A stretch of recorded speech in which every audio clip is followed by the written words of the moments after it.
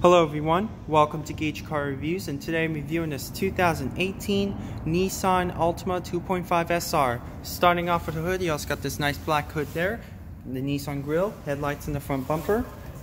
Here's the side. And the back, got the Altima, the Nissan SR Special Edition. And the side again. This Altima is in black color. Now let's take a look inside. This vehicle is manufactured on May of 2018.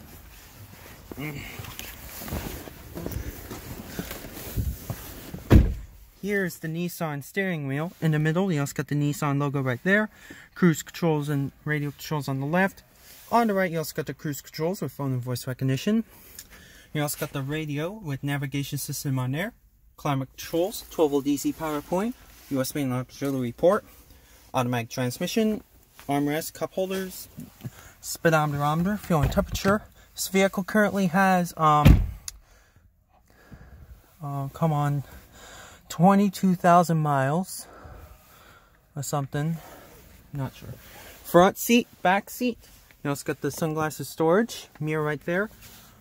Paddle shifters. On the right, you also got the windshield wipers. Left is the headlights and turn signals, Gage's lights, trip computer control reset, mirror controls, window locks and door locks.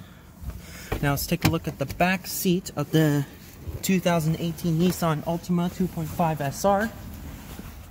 This Altima is in black color.